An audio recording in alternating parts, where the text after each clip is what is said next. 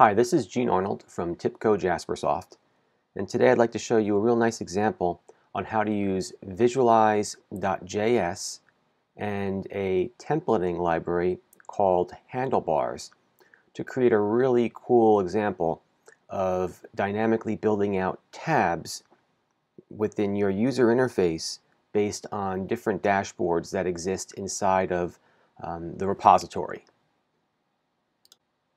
Now, before I actually get into the example, just a real quick note about Handlebars. It is a really neat templating engine, or library, if you will, that helps you dynamically build the user interface on your web page.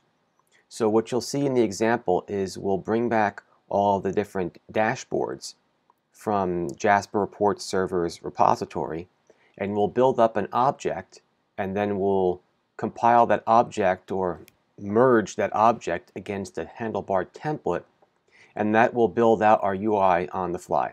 Really neat example. I like it a lot, so stay tuned and I'll show you exactly how that works. In order to better understand the code, I thought it might be good to show you what the finished product looks like first. The idea behind the example is to have your dashboard tabs on your UI built out by simply the fact that a dashboard exists inside of a specific folder in your repository. So these tabs are being dynamically built because of the fact that a dashboard exists inside of a specific folder. So when you click on the tabs, you'll see that the dashboard is generated and built right here on your web page. And as you go and you click on the other tabs, your other dashboards will automatically, they'll be generated.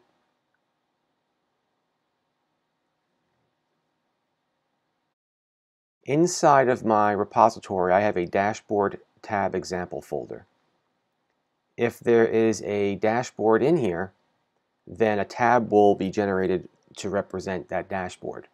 Now if I go over here and open up the samples folder, dashboards, and we take the sales metrics dashboard and then go back to our dashboard tab example, paste that in, and I'm going to change the name of this one. We're going to make this number 4.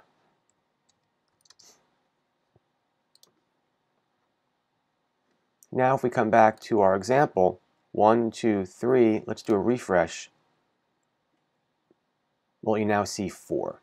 Kind of cool. All right, and when you click on your new 4th one, that dashboard is automatically created within the UI, and these actual tabs are being generated using a handlebars template. So now I'll take you to the code. I'll show you how the whole thing works, and hopefully you'll like the example. I'm using an example that I found online on how to create the tabs, and then I took that tab example and then kind of embedded the handlebar framework inside of it.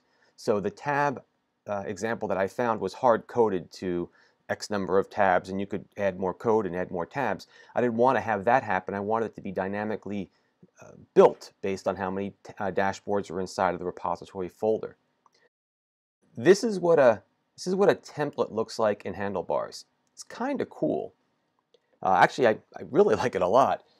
What happens is this. The each call is actually, kind of like what you would think each would be. It would iterate through an object. And for each item, it's going to create a section in here. So it's going to cycle through as many items as I bring into it. And every time you see these little curly brackets, or what I guess they're making them look like handlebars, okay, you can see why they might call it mustache. This is kind of a template that will be replaced by something that I pass in.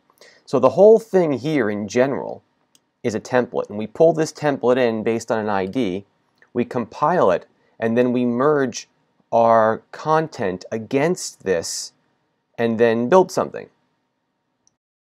That is what this basically does. I'll put a link in the actual code as well to Handlebars, and then a link to maybe an example that I use to learn more about this. Within this code, you're doing standard visualize calls, right? The top, we authenticate. What I'm doing here is I'm researching, or rather resource searching for my dashboards. So I'm going to a specific location inside of the repository. All right, I have it set to false. I just want to bring in the items inside of that one folder. If there were subfolders in that folder, this would restrict it to not go any deeper. Upon success, which of course we always hope we have, we'll take the result object, all right, and we'll use that information to then go and iterate through and build out our content. Now, what's really neat about this is that you're building an object, like a JSON type of object, and you're going to merge that object against the handlebar template. Okay, so we're going to get that template from the main page. Remember I said we have an ID, and we're going to pull that in and compile it. So we pull in the template, we put it into an object. We use that object and compile it. That gives us our template. Our template will take in content, and then you can place that content inside of your template. So let's take a look at what that actually looks like. My tabs, that's the information I have to pull back from Jaspersoft. So I'll do that by iterating through my repository return, and I'm building out this object. Okay, no big deal. Tabs push, okay, we're pushing in more objects. Each one is representing a specific tab. Okay, all the content I'm pulling back to build out that tab is coming back from Visualize. No big deal.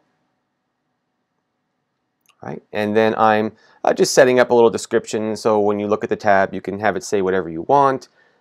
If it's the first one, I'm setting that to be the active tab. If it's not, then the status would not be active. And then the URL, because I need that URL later on when I want to run the dashboard. So this is what builds out my content for my, my template.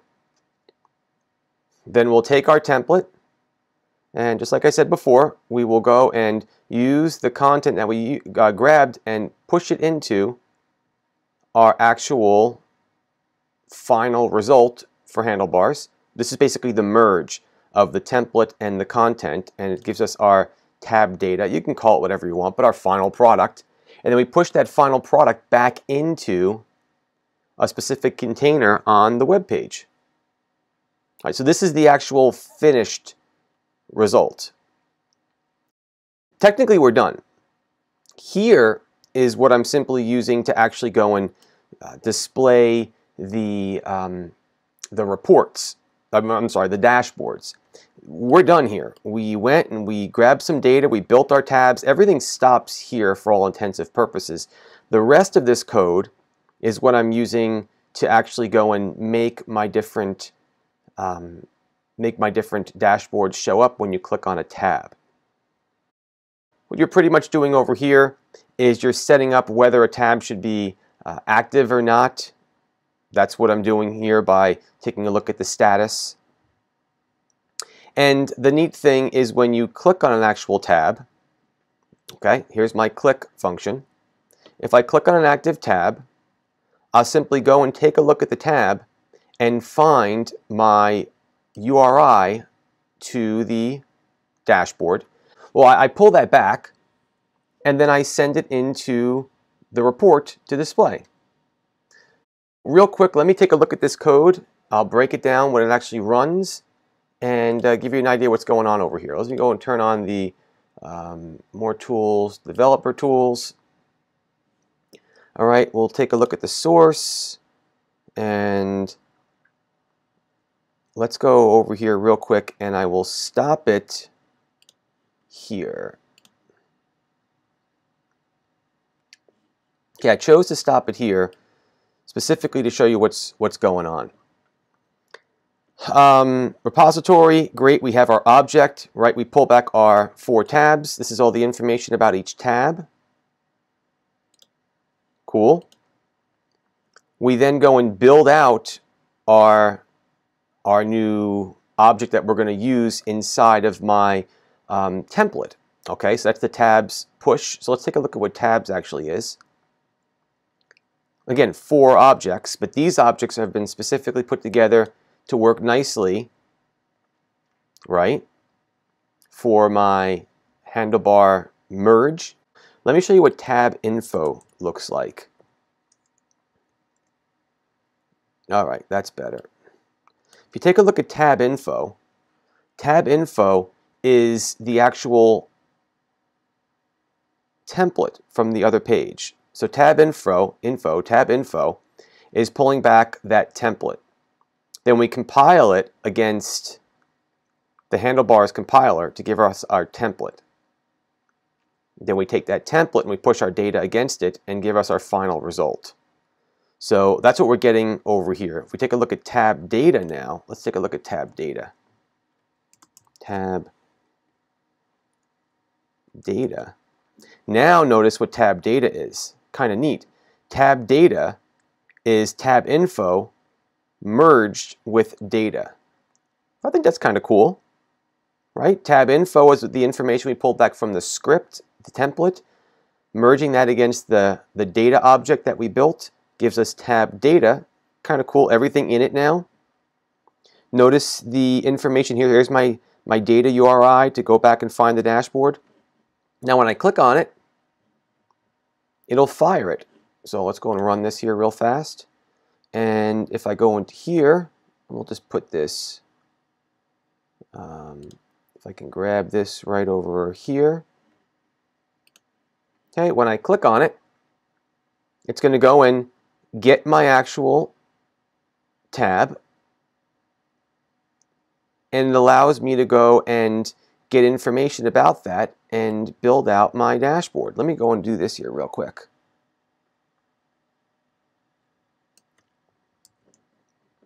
This is kind of neat.